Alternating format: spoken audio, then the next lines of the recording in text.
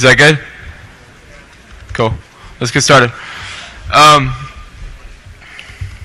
Jason Peel, network architect, work for Network Thought Co. That's pretty much it.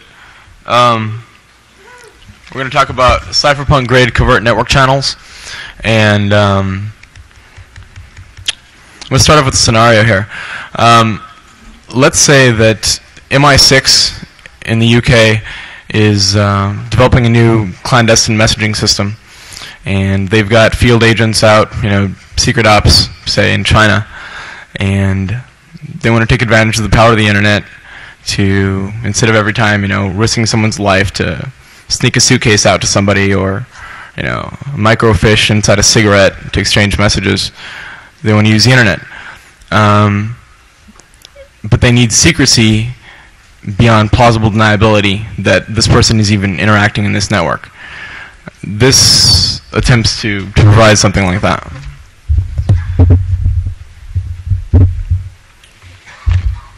In principle, this idea sounds impossible. Okay, we have to assume that we've got a very well-resourced Eve who has full access to all network traffic, both between these two hosts that are trying to communicate, as well as behind them, if they're routers or something like this.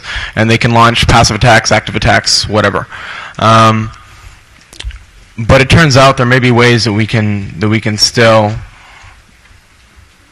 entirely covertly exchange data between these two parties.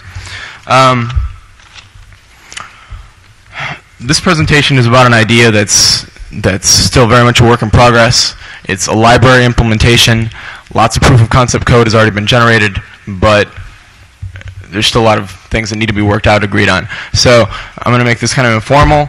I want to have plenty of time for question and answers afterwards. So you can hit me with your hardest questions, and I'll try to answer them, and maybe not. And we might take it offline, and we might make the implementation better. So here goes. What Cloak and Dagger is, that's what this is called. It's called Cloak and Dagger. It's a library implementation that can be used by privacy applications such as Nutella. I mean, it's peer-to-peer, but Mojo Nation, PGPnet, Freenet, Crowds, Mixmaster, what have you, CryptoBox. And it's to be used as the glue such that if these applications wanted to integrate Cloak and Dagger functionality into it, the user could turn on something like ultra paranoid mode, and all traffic between two parties using this would be entirely undetectable, that these two parties were even communicating clandestinely. We want these parties to not even be identifiable as using CryptoBox or whatever. Essentially, all such privacy application traffic looks just like, it mimics identically other less, more sensor acceptable protocols. Just agree on a couple terms here. Generally, the phrase cypherpunk-grade generally means that the thing that it describes is extreme. It's an absolute assurance such that if you follow, the rules set for the usage of this application, in this case, normally this is going to be a cryptographic application, then as long as you follow these rules, whatever guarantees that we make, they're guarantees. Okay. This implementation is not yet cypherpunk-grade, just to, belay here, the extremists are going to say, you're calling this cypherpunk-grade. It's not cypherpunk-grade yet. We're eventually hoping that we can claim that for real. But it's getting close. Okay, so we've got an MI6 agent out in China. He's undercover, very undercover. He's already suspect. He's already being watched very, very closely. All of his network traffic's being monitored, etc. Okay, the first step is via traditional means, whatever that is in the spy business. We get him or her, whatever, in a suitcase. We get a Cloak and Dagger enabled application to him, along with a shared asymmetric key. Very much ideally, for this to work bandwidth efficiently, for this not to be incredibly slow, that box needs to be sitting where it's got access to a lot of local network traffic. A lot of, in a colo, as a router, something like this. Otherwise, there's not going to be enough stuff for it to manipulate and hide within.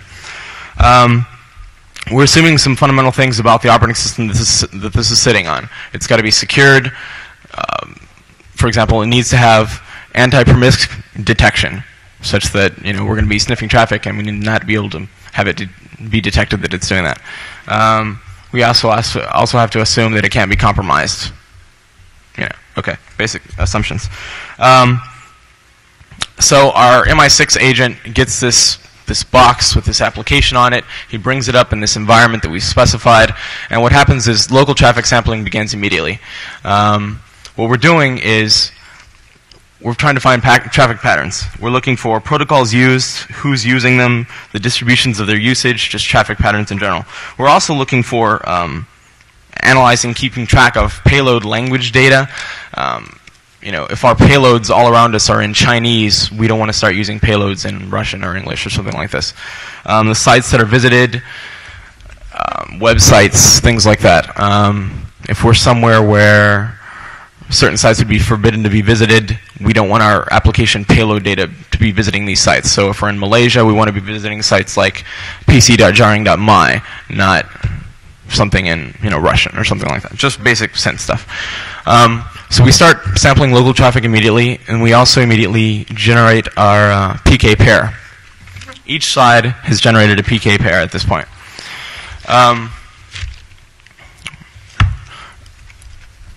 Once we've determined that we've sampled enough local traffic for it to be statistically significant, we've got patterns built, and we think that that's enough to begin action, we need to exchange our PK pair.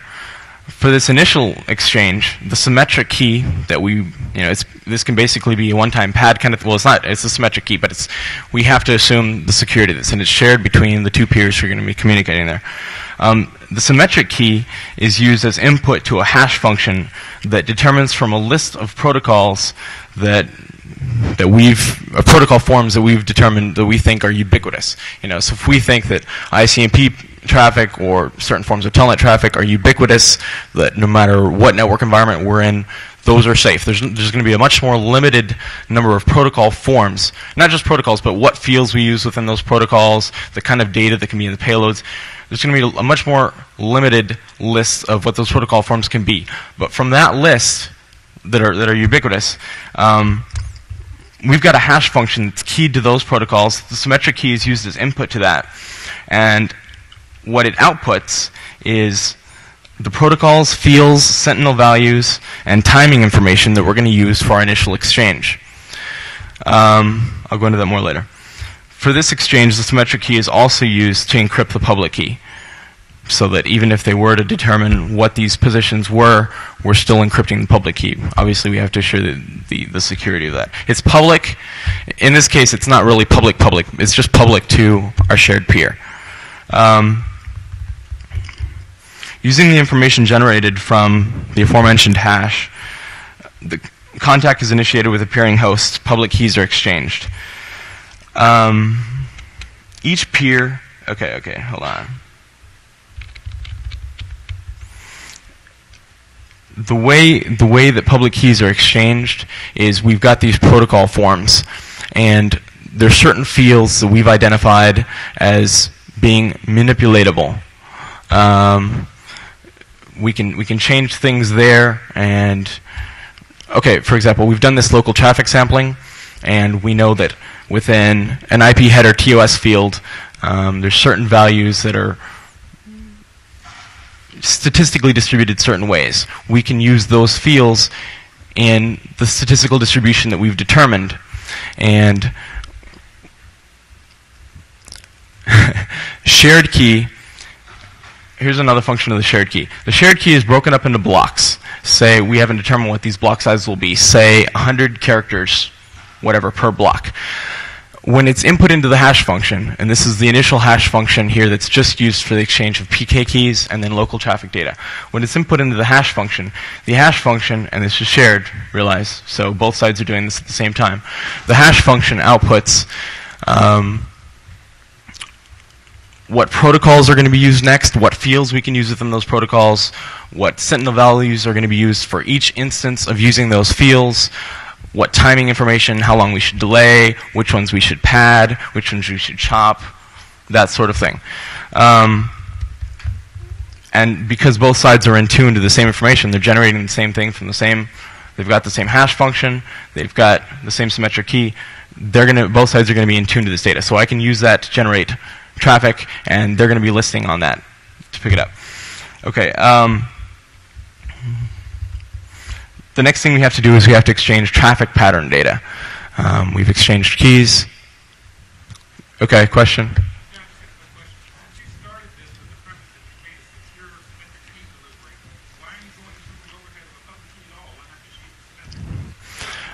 Because the symmetric key is only going to be used initially to...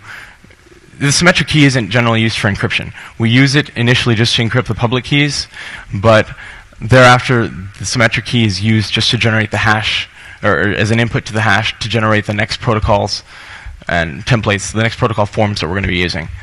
It's possible that we could use the same thing, but in various discussions we decided that it was more secure this way. I don't know. We could talk about it offline.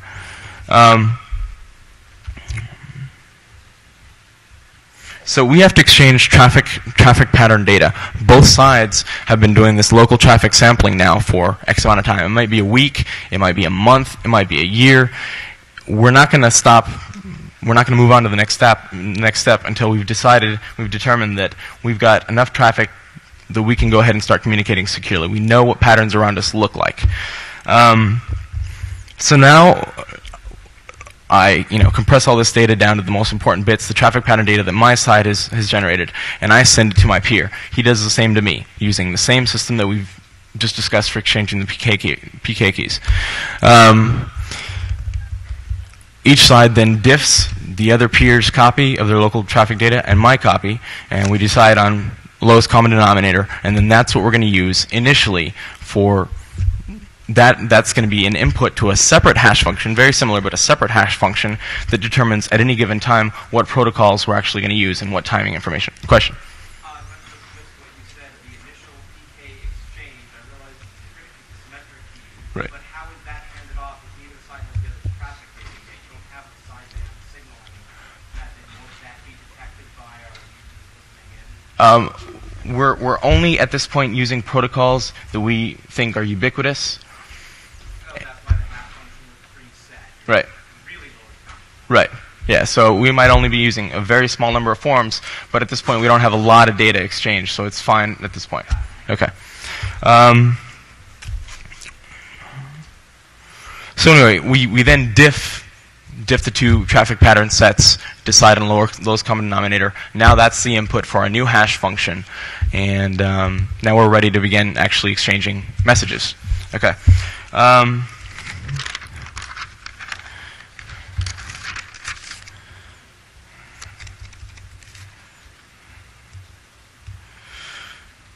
Okay, sure.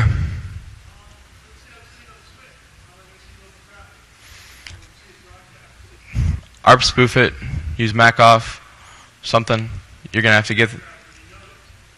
That's gonna be noticed. Yeah, that's why it's set up as a rule that you've got to be somewhere. Right. Right. Right.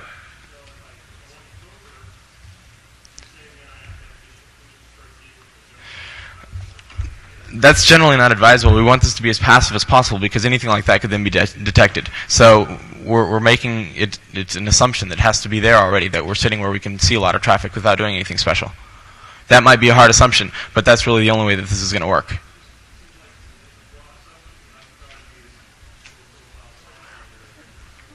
Well, we'll stay passive. That's the thing. We'll stay right. We don't want to do anything active there to get more traffic. We really don't. So we're unswitched environment, or as a router, where we've got a lot of things going past us. Okay. So here's how it works. Now that we've got this new. Okay, sure. I'll do that. Okay, question. Why are you trying to attack bidirectional properties first when given the example you used? It would be rather trivial in the unidirectional, that is, for the MI6 agent back to its home base. Because they certainly would have access. To get the symmetric key sent back to him? Right? How do I symmetric keys? Well, If I know traffic has to use a particular code and I can sniff it, right. and I'm looking for particular characteristics anyways, so why even have to worry about exchanging keys? That's possible. If we could exchange PK out of bound, that would be ideal. Does that answer your question? Sorry, I didn't even repeat the question. But yes? Okay. Here's how we hide data within the protocols. With this other hash function that we've tuned to our lowest common denominators of traffic pattern data, we bring in symmetric key as input, and both sides are doing this, and we determine, say, okay, the next packet that's going to go out is going to be RDP, and we're going to, these are the possible fields that we can manipulate, that we can possibly change, and it'll still look fine. It'll be normal within our traffic distributions.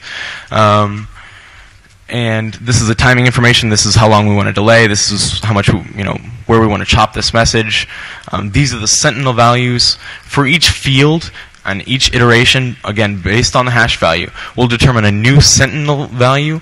So, for example, again, going back to the TOS field in the IP header, on a particular iteration, we might determine that it's an 8-bit field. Out of the last 4 bits, only 1 can be set at any given time to 1. So we might say the last 4 bits are 0, 1, 0, 0. And that's our sentinel value for that iteration for that field. So we've determined these things. So I start going through the possible fields that I can manipulate, and I come to the first one. I pull off a byte off my queue. The first byte that I'm trying to send, is sending the secret word. And if I can put it in that field, and it'll be a valid value within our local traffic patterns, then I'll go ahead and put it there. If I can't, I place the sentinel value there. And both sides are keyed to the same thing, so the other side can look, and if there's that sentinel value there, it just skips over to the next possible field that I can use. This should be really obvious, or it should start to be becoming obvious, but this is like bandwidth intensive. I mean, for every couple megs we send across, we're just sending a couple bytes across, so we're actually getting... So this is intended only for the ultra-paranoid. This is only intended for the extreme case where you have to use this medium, and you absolutely cannot afford to be detected. You might die, you might get killed, whatever. And we're not going to send traffic across, again, until we feel that it's safe to do so. We're going to match local distributions. We don't want to significantly affect local traffic pattern distributions.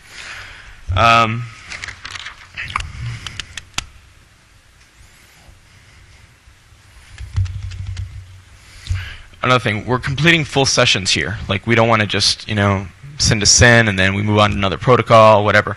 Every time we complete full sessions within the protocol we're emulating. And we're also fully authenticating and handshaking and checking the data that we do send across. They're going to send it back to us, verify it, or send checksums or something like that. That hasn't been decided on. Those are all implementation details that we'd easily figure out later. But there are full handshakes, full sessions are completed every time. And then we move to a different protocol. And so basically we might be, if we're in an environment where there's a lot of traffic going through, and we might, every millisecond we're switching to a different protocol, finishing a session. That session might take a long time to finish, like, we'll already be moved on to a different protocol, but we're still finishing the first one, things like that. And the other side is keyed to the exact same data, so they know where to be, where to receive the next bits. They know what fields we're going to be manipulating, and they can pull those bits off. But otherwise, they look exactly, absolutely exactly like a normal session of that protocol type. Here's a little ugly thing what makes this implementation really tough to do. And this is stuff I haven't implemented yet, and it's going to take forever. It's going to make this application massive. The thing is, okay, 1, we've got to speak all these protocols. But 2, an active attacker could say, well, okay, you're speaking RDP. Let me try to talk RDP to you. So you have to be able to talk RDP to anybody who tries to talk RDP to you. Okay, so like all of a sudden you've got to have full implementations of every protocol that you want to use. That gets really massive. Otherwise, the other option, I guess, would be act like you've got a firewall in place, some sort of filtering, ACL set, such that you're only doing RDP with this IP address. But then what if the attacker spoofs that IP address? Then you've still got to talk RDP with them. So that makes it really tough. There's one other little gotcha here. The one noticeable thing is that people monitoring traffic would all of a sudden see these two hosts who either weren't communicating at all before or very little, are all of a sudden communicating on all these protocols a whole lot just between these two hosts. That's certainly an anomaly. There's not a real easy solution to that, except wait a long time before you send more data to that host, so it really isn't that much more, Or I mean, you could always spoof traffic that you send, and then they'd spoof it to you, and you'd sniff it off the wire, or you'd spoof it, sending it to an address that isn't your peer, but that they can sniff off the wire. But again, that could be detectable, or that could be detected by a well-resourced feed, because if they could compromise the host that you spoofed it to and determine that they didn't really pick that up, or that they didn't initiate that connection, then that could be detected. So that's not really recommended either. We're looking into doing some sort of crowds-like system to where there's actually a whole chain of remixing that's happening. So you don't always have to communicate with the same host, but you communicate with other hosts, and then they eventually forward the traffic back. But right now we don't have a good way to do that. If we just did that at face value, like something like what Mixmaster might do or something like that, then somewhere these centralized remixing hosts are going to have the IP addresses of us, and then therefore they would know that we're communicating, we're part of this clandestine network, and we can't work under that. That's not Cypherpunk-Grade assurances. So we have to assume that these other hosts might be compromised, or rogue hosts might come up, or something like that. That's pretty much it. I mean, basically, this is store and forward messaging. It might take forever to get messages delivered. This is nowhere near real time. Question. Are you using the same symmetric key to do all the smoothing where you're putting information? No, we're not using the same symmetric key for the lifetime of the session. What happens? Thanks for bringing that up, because I didn't mention that. What he asked was, are we using the same symmetric key for deciding where we're going to, what protocols we're going to use forever, for the entire time period?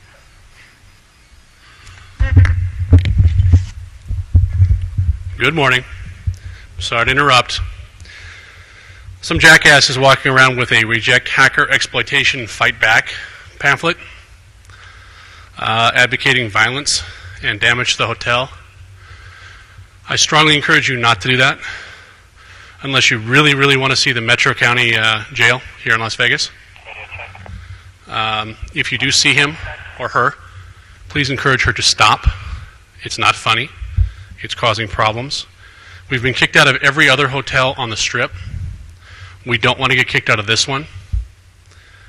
They kind of like us here, but stuff like this makes them not like us very much, because they really don't understand what we do. So I would strongly encourage you, like I said, to report this, or at least encourage them not to do this. I'm not advocating violence, so please don't misunderstand me. But we would like to see this stopped. Which brings me to another point. Like I said, we'd like to stay at this hotel, and we'd like to be able to come back next year. So far, we've had someone steal the majority of the lights along the main row by the swimming pools. I realize we're 13-year-olds of all ages here, but I would strongly encourage you to, if you have the lights, or if you know who has the lights, or if you have other property of the hotel, like the soap dispensers from the bathrooms. And I don't know why you took those, man, because you know what? If you're dumb enough to take those, you better be washing your hands. So if we have a general amnesty, if you have them, no questions asked, return them to the knock. For those of you who don't know where the knock is at the very end of the building on this side. It's labeled. You can't miss it. It's where the speakers area is. Like I said, please bring whatever paraphernalia you have that belongs to the hotel that you really shouldn't have, and you know who you are, and I'm sure you have friends who you know who they are, so please pass the message. We are supposed to be the brightest of the bright here, and I have urged to string basically rope ladders across the ceiling with some swinging tires so that you all can throw feces at each other, because you're acting like chimps. So, like I said, I realize we're 13-year-olds of all ages. That, however, does not excuse lame-ass pranks, like taking the lights. Had you hacked the PBX, I'd applaud you. You stole the lights.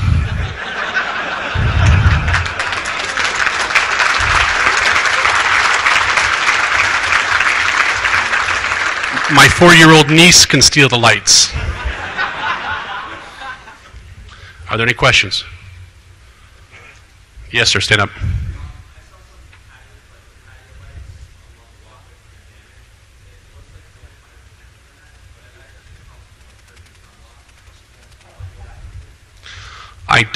I cannot condone drunken disorderly behavior. Myself being an Irish Catholic, that means I'm usually smashed by about 5. Myself also almost being a Jesuit priest, that means I really get drunk by 6.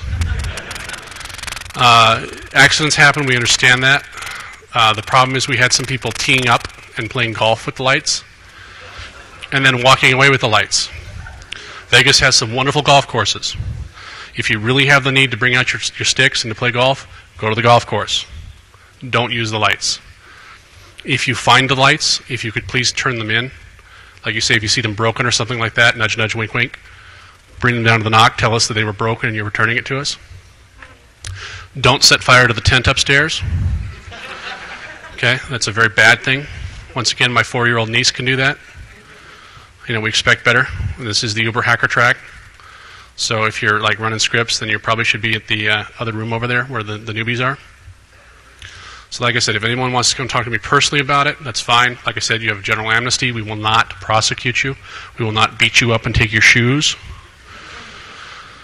We just want to make sure the property gets returned to the hotel so we can come back, so you all can come back next year. Unless you don't want to come back. Show of hands. Who does not want to come back? Okay. Any other questions? Anyone else have any questions? No questions. Very good. I'll turn you back to your regularly scheduled programming.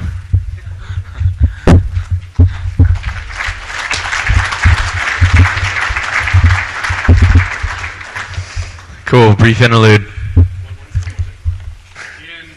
As soon as he's done with his speech, we are going to do a spot the Fed in here. Give you a heads up. There are 2 FBI agents. Okay, well, Blair's gone. That's too bad. One of them looks like John Denver, except a little bigger. And he's wearing a DEFCON 5 shirt. So I'm making it real easy on you guys.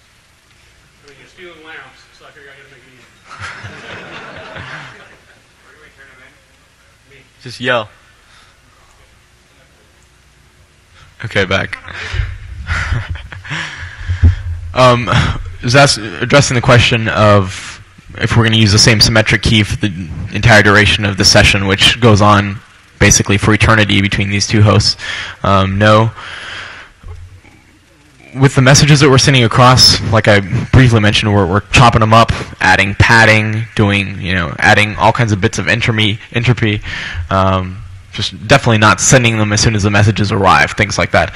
Well, also to fill in the gaps and just add a little more confusion, when we're not needing to send in messages across, when we're just wanting to fill in space, then we're exchanging more data for adding onto the symmetric key or parts of new symmetric keys. So that changeover is constant. Right here in the black. Since the whole point of the covert channel is to get as many bits through without detection as possible, your method is extremely low bandwidth compared to stuff that's been out there since forever.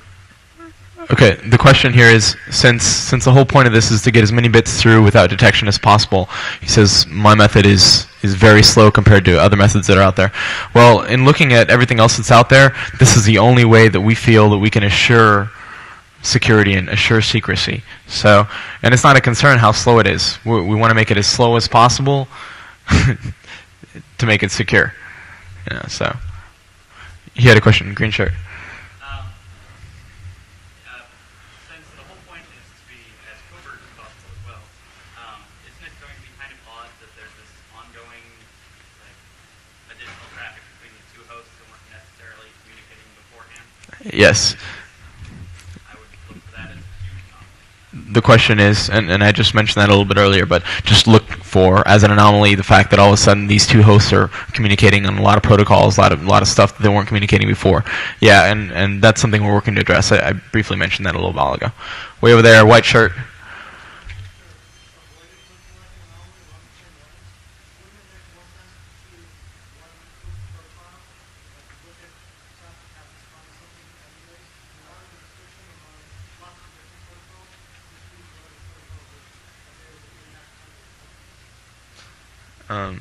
Can you give more information?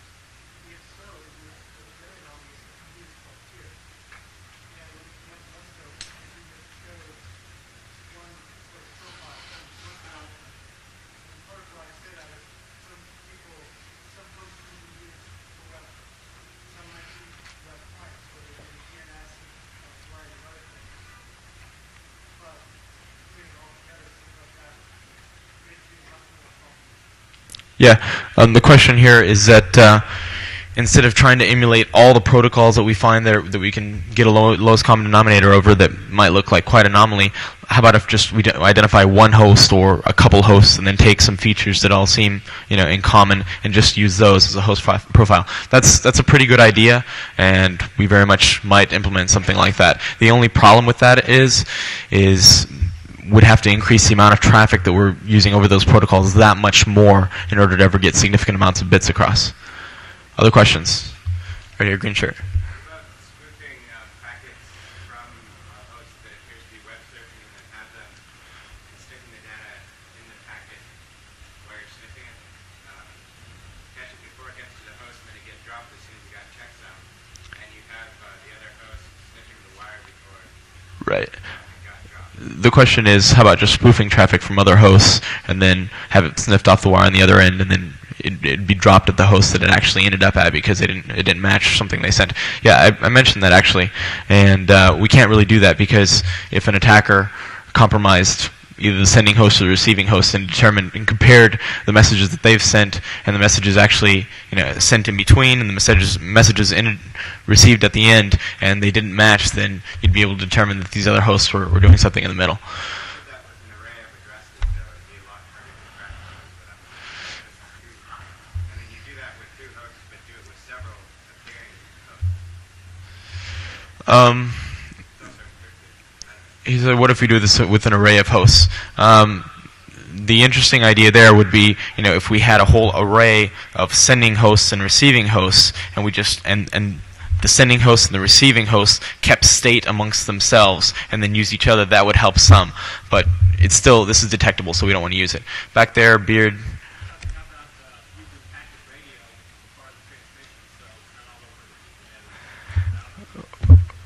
He says, how about using packet radio? That's certainly a possibility. We're trying to limit ourselves to the wire. Man, guy right there.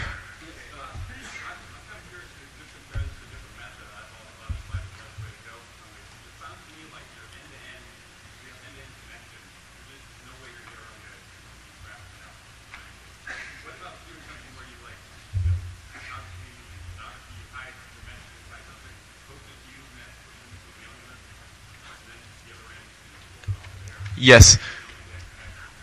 He's talking about using steganography to hide stuff inside other stuff, inside messages, inside graphical images, something like that. Post to Usenet, post to mailing lists, and just have other people grab it off. Those all work very well, but there are already systems that are working on doing something like this. There isn't something that does this, so this would just be something else to add to the arsenal. Straight ahead there. Yes.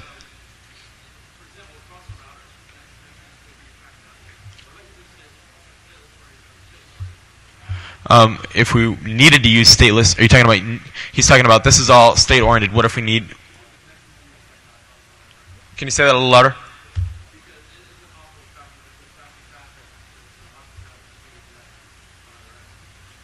Well, I mean, you could watch it anyway and keep state, quote, even with connectionless protocols. Right here, question. The basic assumption you have is that there is a general ambient type of noise or Noise level, floor level. general traffic, Right. pattern traffic, whatever it is. So have you thought perhaps of trying to increase the amount of traffic, or of course, having other folks communicating? That might be, of course, not in ballpark perhaps with your assumptions, but you're increasing obviously the amount of traffic or the number of folks that are. Right. The question here is, because we rely on there being a bit of ambient traffic around us, have we thought of increasing the amount of ambient traffic around us, manipulating it? That's possible. We'd have to be really careful about doing that because then that could be detected as well. You know what I mean? Sure, we could throw up a bunch of other boxes around us and have them all be real chatty. We might do that, but I don't know. Lots of questions right here in the red shirt. What happens in the case when the central value is the same as the data? Very good question. If the sentinel value is the same as the data we want to send across, then the sentinel value stays and we move on to the next field and we use the next field which will have a different sentinel value. Every field has its own sentinel value assigned. So we move on to the next one and use that position. Assume then that the sender will be sending out new traffic like that. Why don't you begin earlier in creating statistical traffic that makes it more useful for learning? That's a good idea. He says, why don't we start a bit earlier and begin to create some of the distribution that we're looking for? I don't know that necessarily would create the distribution we're looking for, but just have our two hosts begin communicating a bit earlier before they're doing any sort of traffic that might be detectable. That'd need to be very changeable because then someone might be able to look for that. Before I take any other questions, one other thing I want to add here real fast that makes this implementation even bigger. Not only do we have to emulate all these other protocols, but we have to emulate all these other languages because we don't know where this is going to be used. We have to put valid-looking payload data in this packets. Realize right now we're only sneaking stuff through in headers, just little bits of stuff. So we've got to be sending, if we're sending an SMTP message, we've got to send a piece of email, and that piece of email can be analyzed. And so it can't be any words that are in our application, that we have to assume that our attacker can get access to our application. And that's a hard problem. I mean, that's like a linguistics problem. We've got to be able to determine what the local languages are and pull words and put together sentences that make sense and all that kind of stuff. And the same thing for lots, Are you planning on doing any manipulation of the MAC address, source MAC address? No. Are we planning on doing any manipulation of the source MAC address? Generally not. We don't want it to look like it's actually spoofed. I mean, because then they'd be able to check that and see that that's not actually our MAC address. So if we were spoofing, yes, we would, and would spoof the MAC address of the IP we're spoofing as well. But we don't want to do that. So you're planning on having a MAC address that, in the case of, say, you're going into a government facility or some facility where they know what Ethernet cards they have, or what Ethernet cards or whatever, you're pretty much planning on going on existing equipment. Well, we wouldn't be placing this in a governmental facility or something like that where we'd be using existing. I mean, we might be using existing equipment, but Walk in with a laptop and a 4-port hub and plug it in between the router and the switch. You can go in there when anybody who has router access to go look in there and you can go, Sure. my MAC address will start with 00169 for my stuff and here's this SMC part. Sure. Absolutely. He's saying, what if we take this machine into some place and we place it there? Well, it's going to be noticed. I mean, this new MAC address, that sort of thing. We're not even talking about going and compromising PACBell or something and sticking your machine in there. I mean, that's outside of the realm of what we're talking about here. Right here. Since you're manufacturing payloads depending on the protocol anyway, Right. you consider using steganographic techniques to hide stuff within the payload itself. Yes. the question is, have we considered using steganographic techniques to hide stuff within the payload itself? We are considering that. That'd be later on. Working with this right now, we're just working with the header. Eventually, we'd like to be able to generate graphical images and all kinds of stuff, generate email, and using hidden, basically agreed upon words. Apple actually means the NSA and all this stuff, and things that would change based on a one-time pad. Eventually, we could add in things like that, but we're not looking at that right now. Red shirt.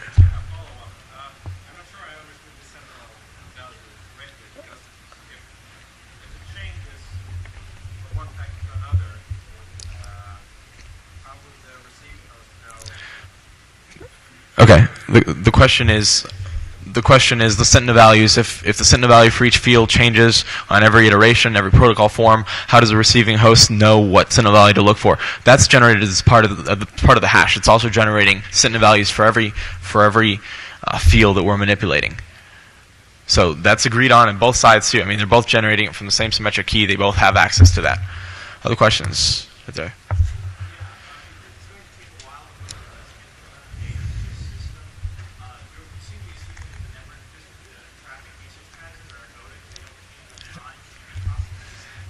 Yes.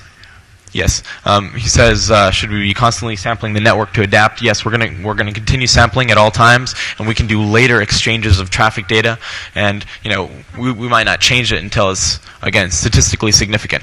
If 13% of this pattern changes, then we'll begin slowly, randomly, to begin changing our patterns to match what it looks like around. Another question, follow up.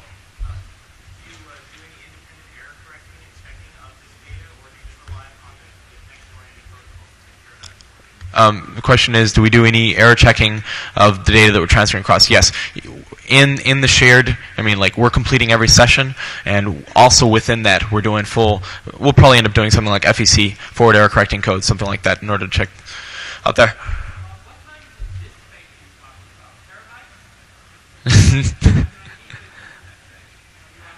Oh, disk space or the amount of transfer that we're going to...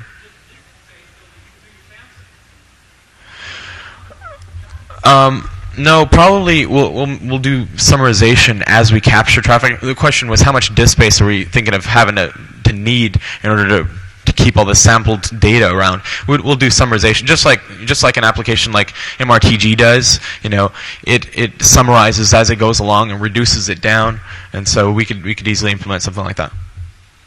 Other questions? Right there.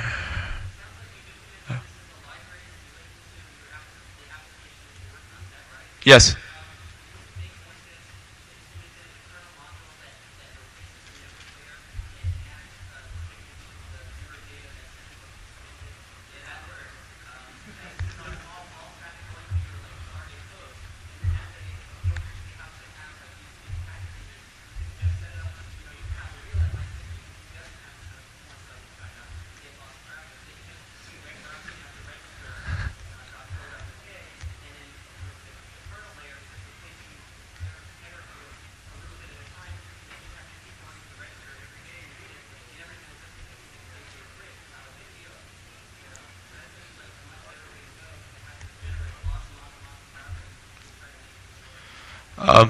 That's a good idea. Hopefully everyone heard that. There's a couple ideas presented there. The one was, instead of implementing this as a library that we need to add the functionality to access from, whatever, eternity servers or something like that, just implement this as a kernel mod or as part of the kernel for, we'd have to then do that for lots of operating systems, but such that all traffic destined for our peered host automatically goes to these. We could certainly do something like that.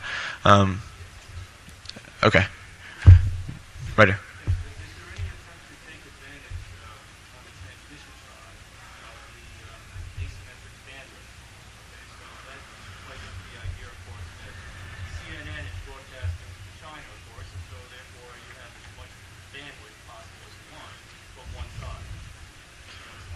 Not really. Can you clarify?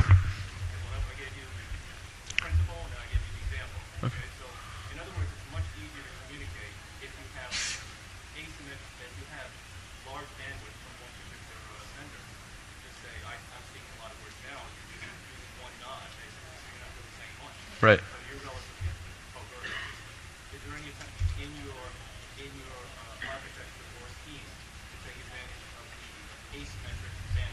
No. The question is there any attempt within this architecture to take advantage of asymmetric bandwidth schemes where we've got a big pipe going in one direction, hopefully towards the clandestine covert op, and small pipe leading back away where we can just single bits mean a whole lot. I'm standing here and I wink, and depending on the context, that one quote bit of data actually means a whole lot. There's nothing currently built into the system like that, but that's something very much to consider. Other questions? Right here. Something like you talked about, like the MI6. Right. Wouldn't it be easier on the inside to implement something on a router?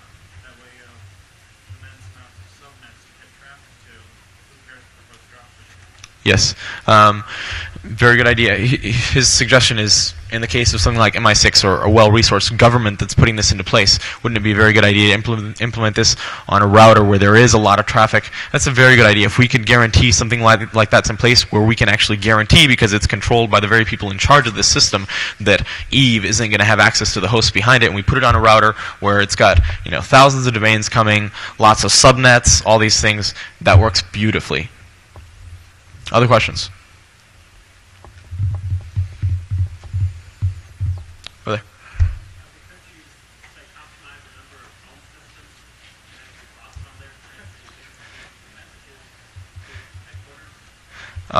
The question is, couldn't we compromise a bunch of host systems and then use them as a system to, filter out and not just be communicating to one host, but communicate to lots of hosts?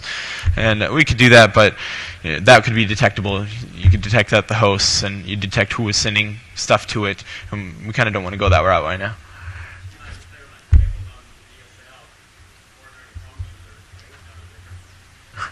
But we have to assume a well-resourced attacker could determine that.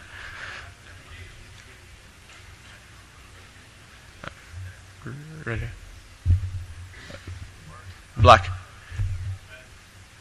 you're trying to do something slightly different, but the channel back to people already in foreign operation is already a fairly well-solved channel to use, like listening stations and stuff like that.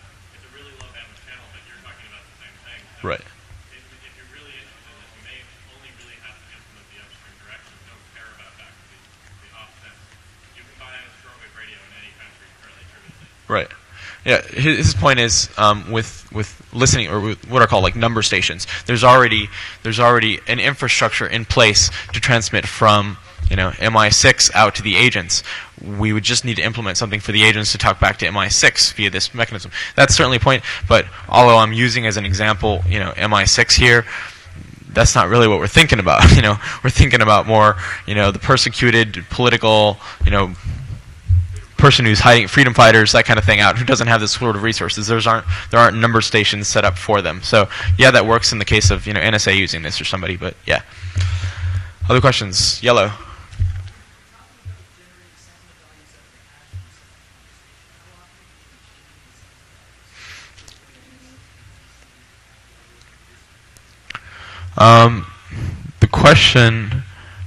The question is, how often are we going to be changing sentinel values? But I don't think that it quite makes sense. But basically, sentinel values are different, are unique for every single field position and every single protocol form that we use.